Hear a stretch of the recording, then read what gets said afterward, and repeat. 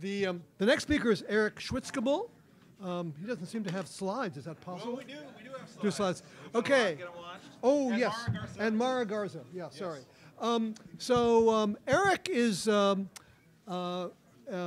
professor of philosophy at UC Riverside. But most philosophers will know him as the author of the most widely read, and I think by far the best philosophy of mind blog, The Splintered Mind, where many really extremely interesting topics have come up that have resulted in papers by Eric, such as a paper on why people used to dream in black and white but now seem to dream in technicolor. His main interests are philosophy of psychology, philosophy of mind, moral psychology. He's also interested in classical Chinese philosophy. Mara is a grad student in philosophy at Riverside, and her interests are in ethics, mind, and their intersections in moral psychology. And the title is The Rights of Artificial Intelligences.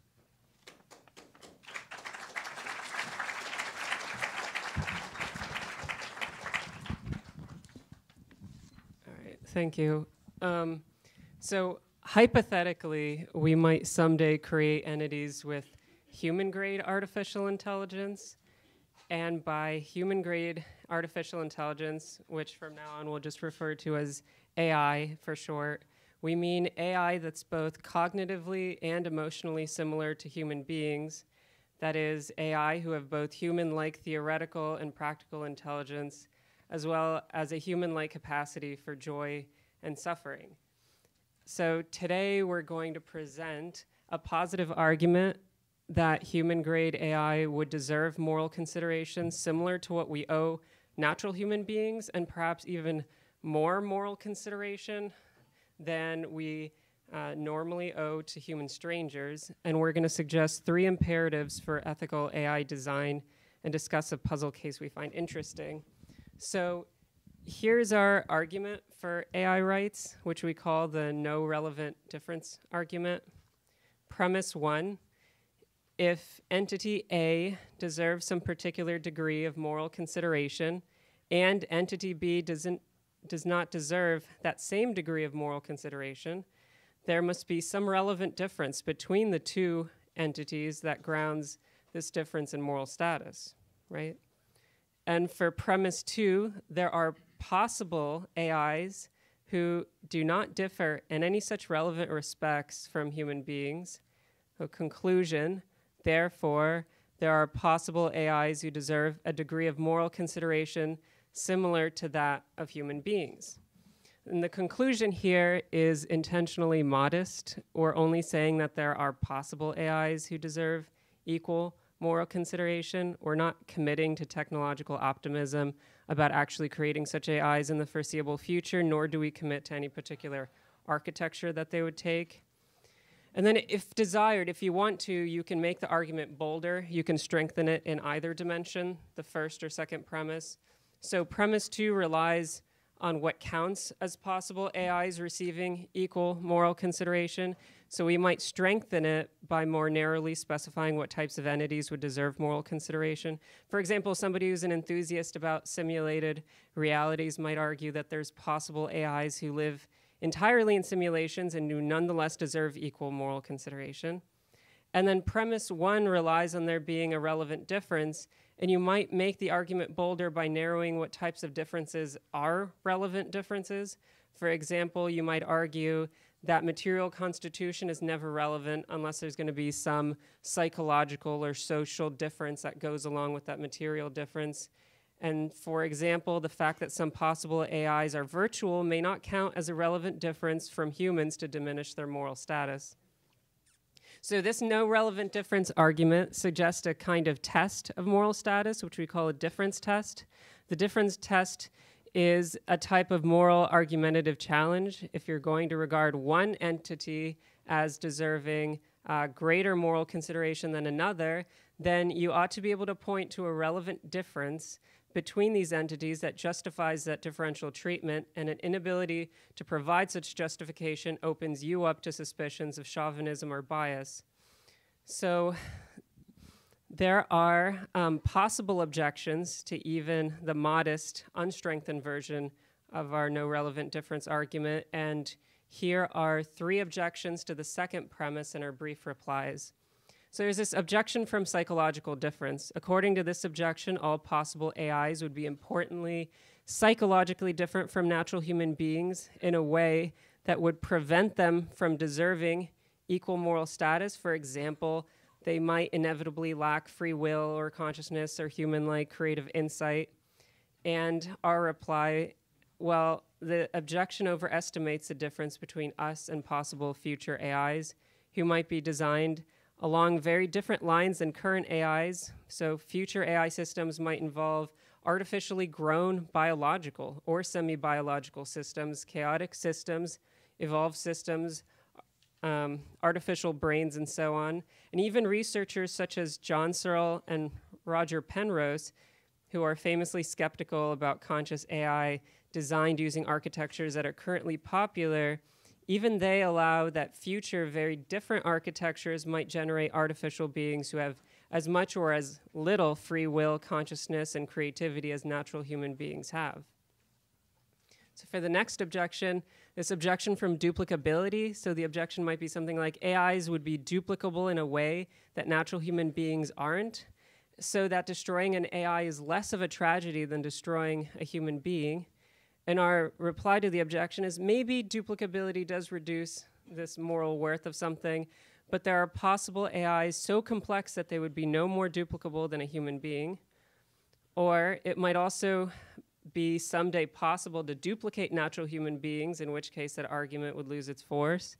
And then finally, in some cases, duplicability, you could think of it as increasing the moral worth of something. For example, if one entity is a planned template for making 10,000 more, then destroying that one might be more of a tragedy than destroying another entity that can't be duplicated.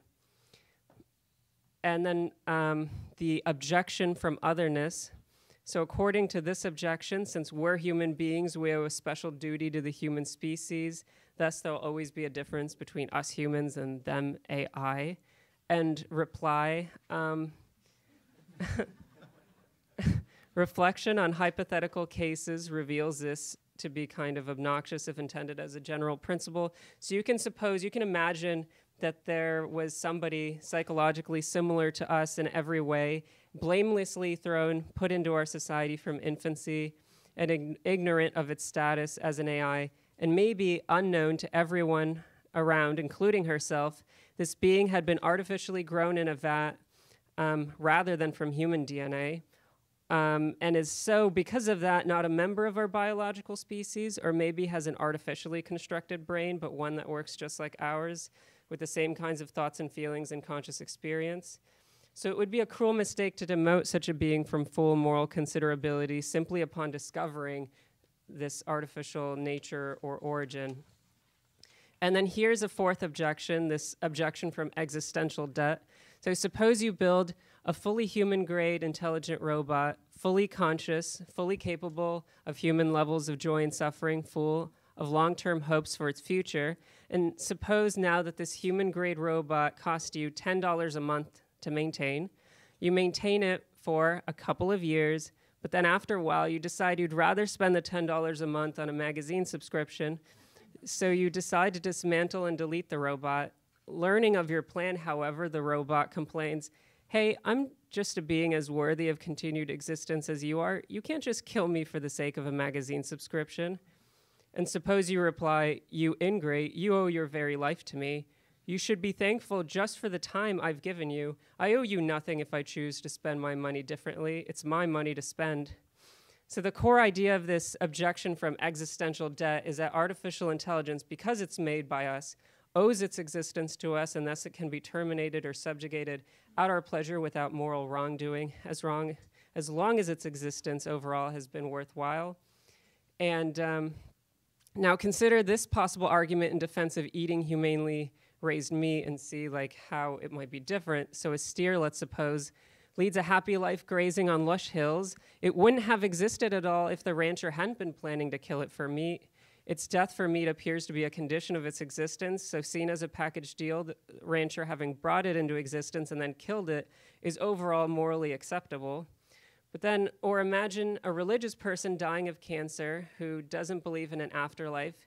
She might console herself by thinking, overall, her life has been good. She's grateful, so God has given her nothing to resent. And so analogously, the argument might go, your robot's continuation at your pleasure was a condition of its very existence, why it came into existence. So it has nothing to resent. So we're not sure how this argument works for non-human animals raised for meat, but we reject this argument from this objection from existential debt for human-grade AI. We think the case is closer to this clearly morally odious case, which Eric will continue with. All right. So, suppose that Anna and VJ decide to get pregnant and have a child. The child lives happily for his first 8 years. On his 9th birthday, Anna and VJ decide they'd prefer not to pay any further expenses for the child so that they can have a boat instead. No one can easily be found to care for the child, so they kill him painlessly. But it's okay, they argue, just like the steer, just like the robot, they wouldn't have had the child, let's suppose, had they known they'd be on the hook for supporting it all the way up till its 18th birthday.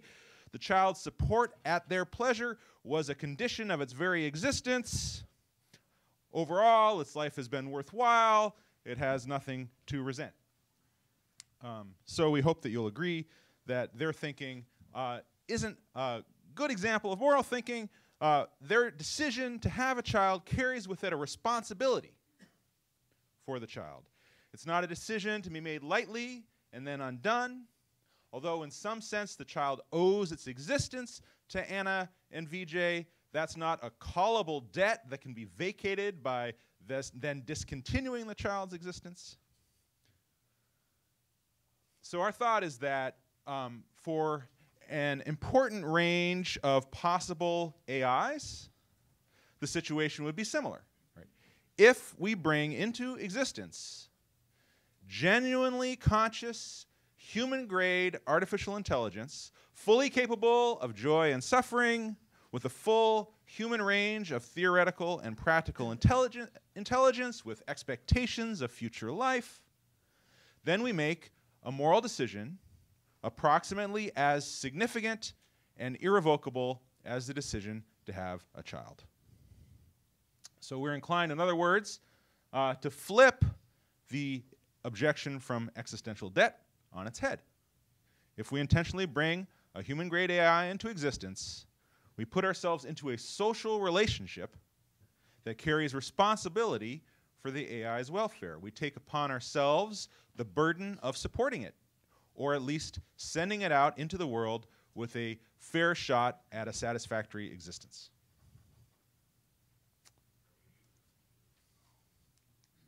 So, artificial beings, if they're psychologically similar to natural human beings in consciousness, creativity, emotionality, self-conception, morality, rationality, fragility, all that stuff, they warrant substantial moral consideration in virtue of that fact alone. If, furthermore, we are also responsible for their existence and their features, then they have a moral claim on us that otherwise similar human strangers would not have to the same degree.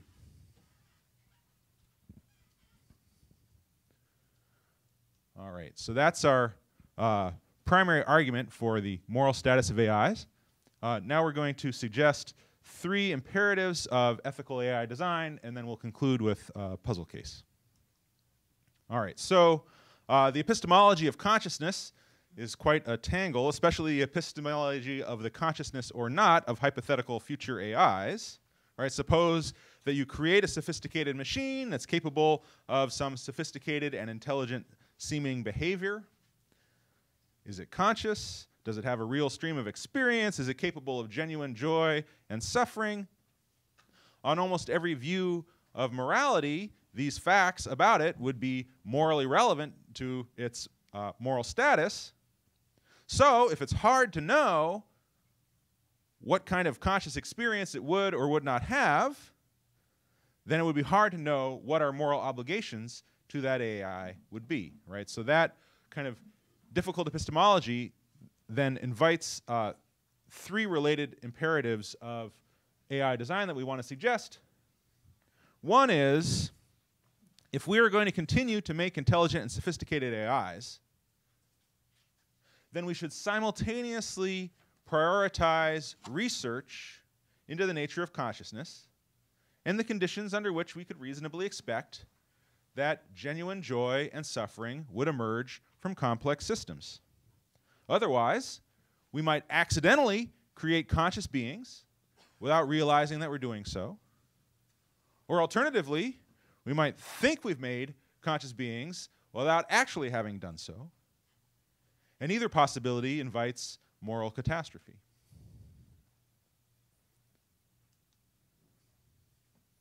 We should also consider a second principle, which we call the design policy of the excluded middle. According to this policy, we should only design artificial intelligences whose moral status is clear one way or another, right? We should either design AI that's simple enough that we know that it doesn't merit serious moral concern and can be deleted at will, or alternatively, we should create AI whose moral status we know deserves respect and then give it its due. Violating the excluded middle policy means creating AI whose moral status is unclear. This would then create an unfortunate dilemma, right? So the dilemma would be either you give this dubious AI full moral rights you think it might deserve, or you give it diminished rights. If you give it the full rights and it doesn't in fact have consciousness enough to merit, or sophistication enough to merit the level of moral concern that you give it, then you might be sacrificing real human interests for something that doesn't have interests worth that sacrifice. But on the flip side, if you give the AI diminished rights, when in fact it might really deserve full rights, then you risk perpetrating slavery and murder without realizing that you're doing so. Here's a third design policy. We call this the emotional alignment design policy. And the idea here is that you want to design artificial intelligence to provoke an appropriate range of emotional responses from ordinary users, neither too much nor too little. Now, just suppose the researchers eventually figure out tricky questions about what types of AI do and do not deserve serious moral consideration. We shouldn't create an AI that deserves serious moral consideration and then put it into a bland box with a poor user interface that tempts people to disregard its status.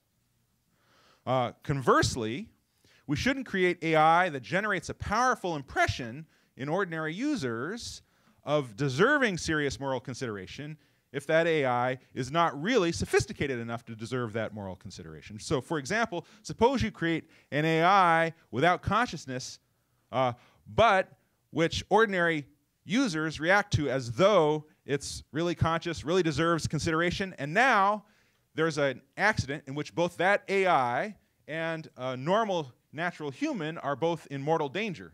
Right? You wouldn't want an ordinary user to rush to save the beloved but unsophisticated, non-conscious AI and let the ordinary human die. Right? So our emotional responses to AI should be neither too high nor too low.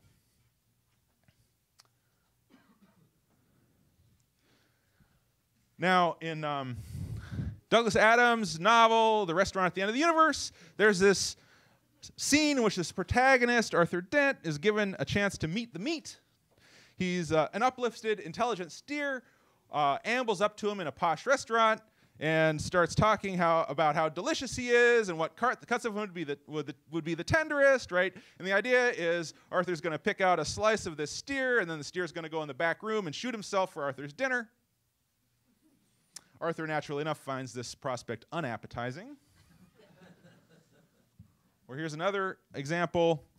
Consider a human-grade android that's sent on a dangerous scientific mission alongside several natural humans. To be capable of astute scientific and practical reasoning and smooth social interaction, this AI is given a normal complement of human emotions, except for one difference. it radically deprioritizes the continuation of its own existence compared to the continuation of the other humans and the completion of the scientific mission. Without qualm or resentment, this AI would sacrifice itself if that meant a 5% increase in the likelihood of one human surviving, or if it meant that the data collected at the end of the mission would be higher quality.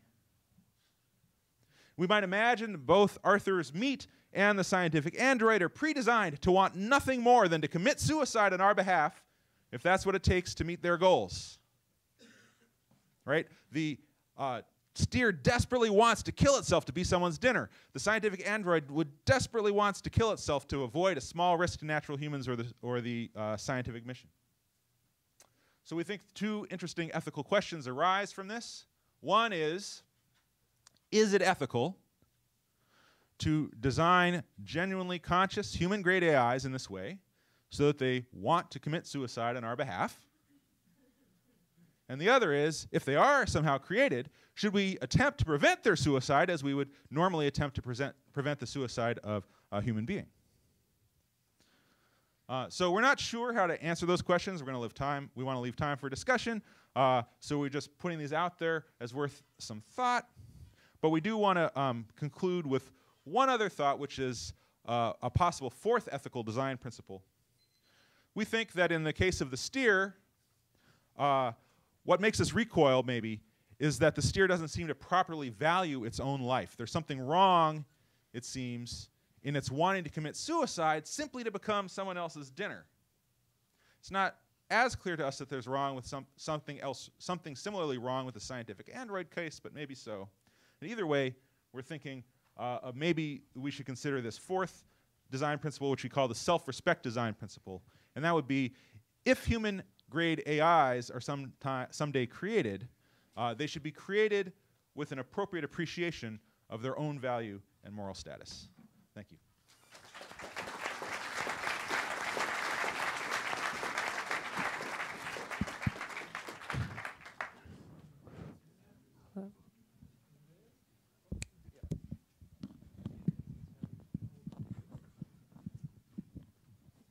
Hi, Julian Tegelius, NYU.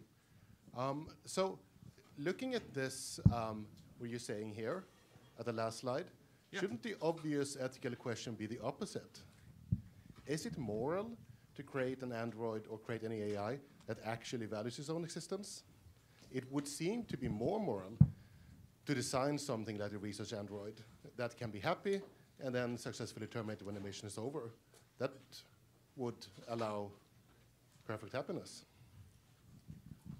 You want to answer this one? I mean, I guess it's just testing this intuition. Like, with a human being, you would say, no, you need to value your own existence. You don't want to destroy yourself.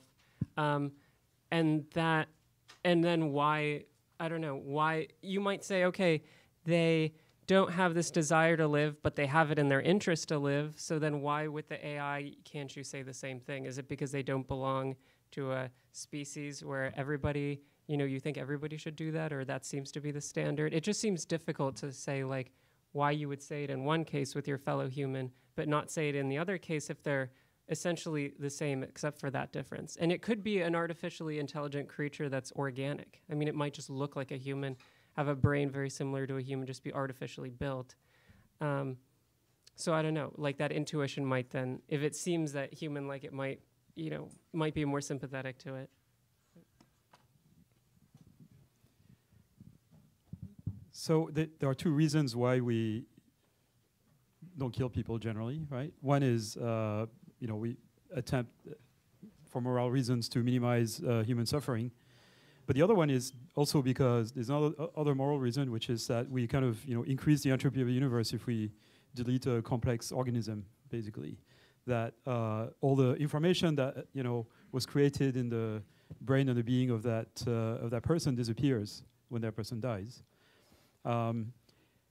It may not be the case for androids or robots or AI systems, in the sense that they may have multiple bodies with one mind that survives the death of a body. So in that case, the moral consequence of, perhaps they will still have suffering when one of their bodies dies, but the increased entropy is limited to their physical body, not to their mind, which will survive. And so the cost of the physical deletion, as opposed to the deletion of the entire mind, is considerably less. So what, it's a completely different situation as humans. Yeah, so I would agree with that. So I would say if the AI continues as a mind when its body is destroyed and then can be re-embodied later, that wouldn't actually be killing the AI. Yeah, so that wouldn't then be a case of murder. That would be maybe an inconvenience or something, yeah.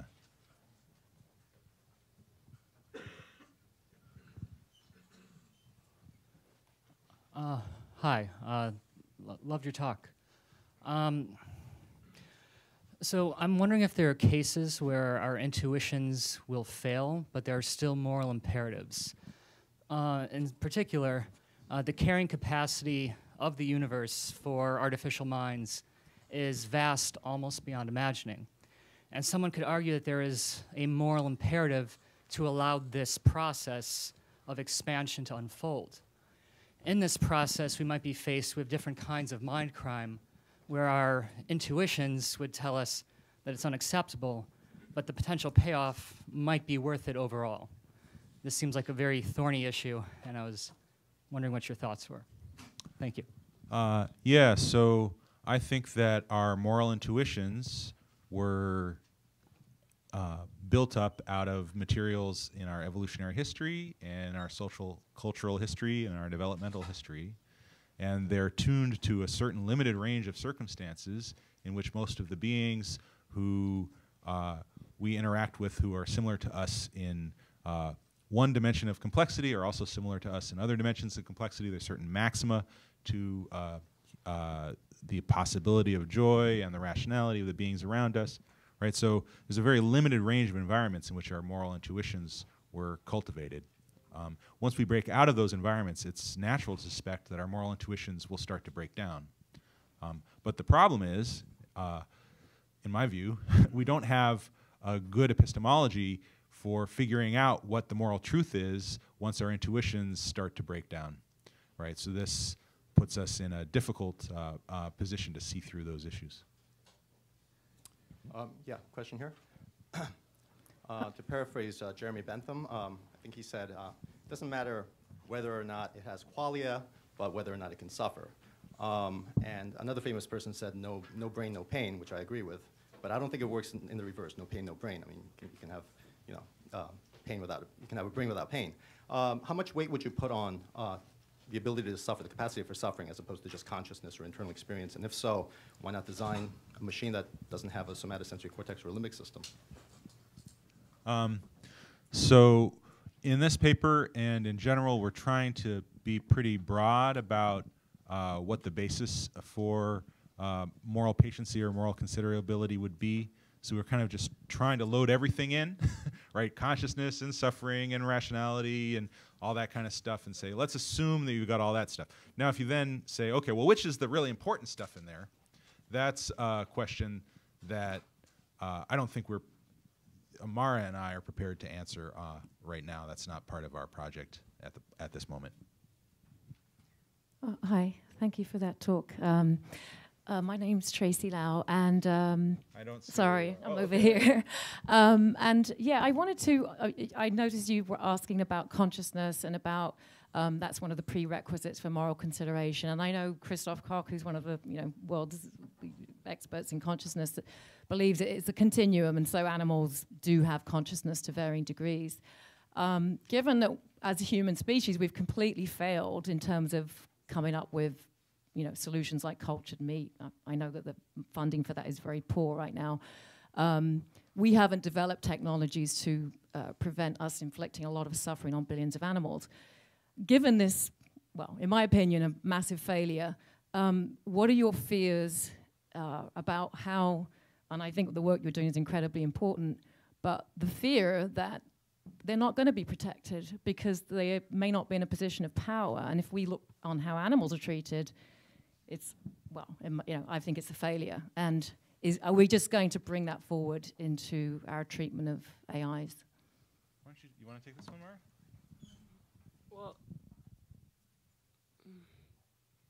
I mean, I guess that's what like a paper like this would try to set out maybe is anticipation. Like instead of having some crisis where you enslave a bunch of robots, or you have a bunch of androids and they slowly, maybe after several versions, finally get to a state where they would have as much status as an animal, let's say.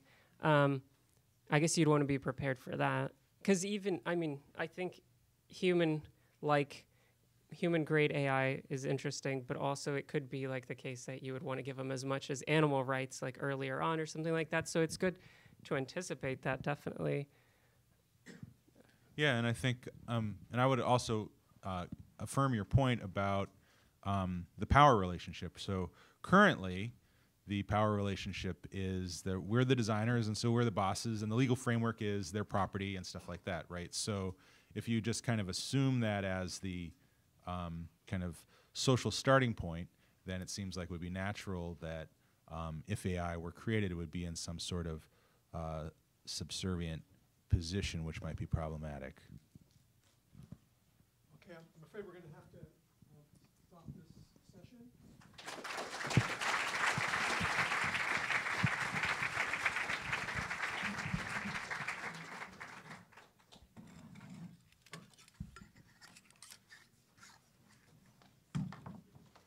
So you're Ronald Sandler. Okay, hi. Okay, you're going to start? Okay, so our next speakers